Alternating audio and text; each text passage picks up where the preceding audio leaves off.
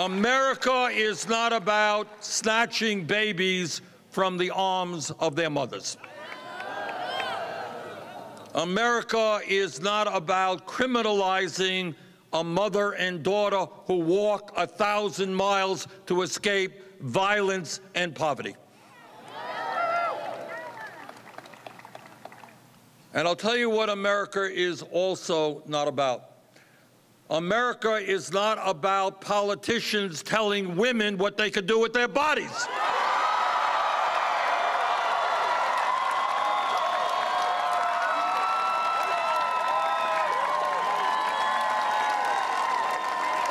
You know, I get amazed by the hypocrisy of my Republican colleagues who every day get up on the floor of the Senate and they say, we believe in small government. We believe in getting, you've all heard that, right?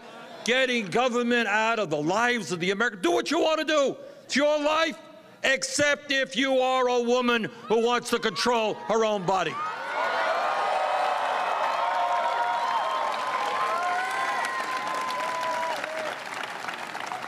So let me tell you where I think we are as a nation politically. It goes without saying that we have got to do everything that we can to defeat Donald Trump. That goes without saying. But we have got to do more than that. We have got to take a deep breath and understand something that we don't talk about very much as a nation. And that is, what are the economic rights of human beings? What are we entitled to as human beings?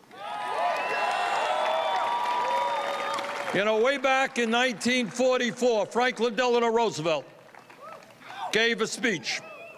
And what he said is, you know, we got a lot of political freedoms in America, freedom of religion, freedom of to vote, freedom of assembly, and all that, the Bill of Rights. But what we don't have, this is back in 1944, are fundamental economic rights. And what this campaign is about is redefining what human rights are in America. So let me be as clear as I can be. In this country, it must be a human right for all of our people to have access to a decent paying job.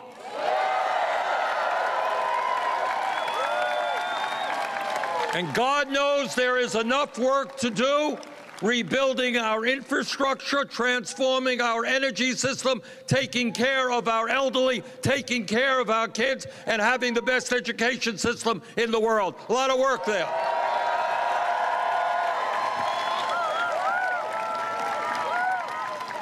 It is a human right to have health care and go to the doctor when you need to go to the doctor.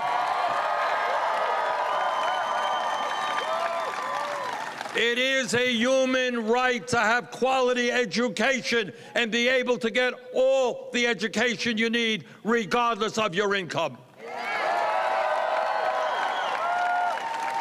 And here in California and all over this country, it is a human right to have affordable housing.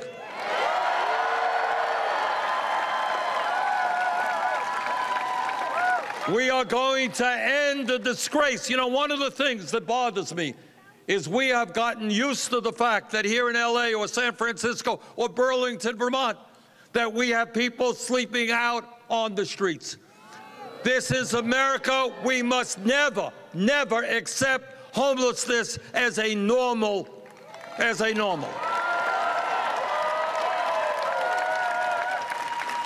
And that is why together we will build the millions of units of affordable housing this country desperately needs.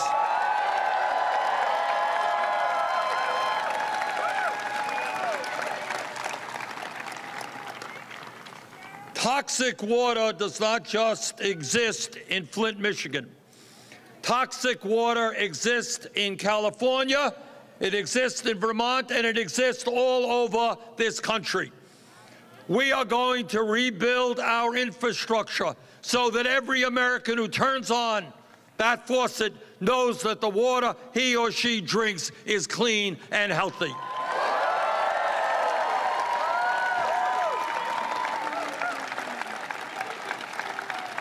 And when our people get old and seek retirement, we are going to do exactly the opposite of what Republicans want. They want to cut Social Security. We are going to expand Social Security benefits.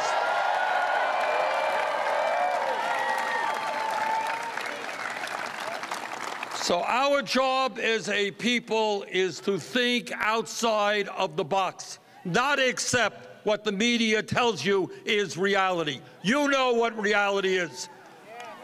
You know what we can do as a country. This is the wealthiest country in the world. We should not have 40 million people living in poverty. We should not have more income and wealth inequality than at any time since the 1920s. But at the end of the day, and this is the main point that I want to make to you, if we have the courage to think big, and if we have the courage to envisage the kind of nation that we want to become, a nation where we have eliminated poverty, a nation where all people have the health care they need as a human right, a nation in which all people can get the education they need, a nation in which we are leading the world in fighting climate change, a nation in which we're not throwing people into jail but getting them decent jobs, a nation in which we're not demonizing immigrants but establishing a path towards citizenship, a nation which finally addresses the institutional racism which is so rampant in America.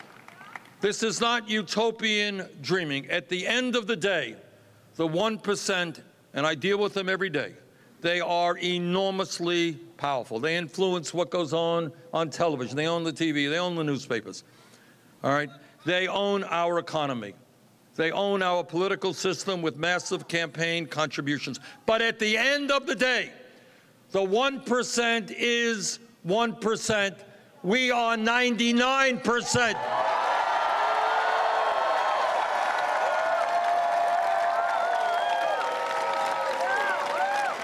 And if we stand up and do not allow Trump and his friends to divide us up, if we keep our eyes on the prize of creating the kind of humane society we can become, if we are prepared to get deeply involved in the political process,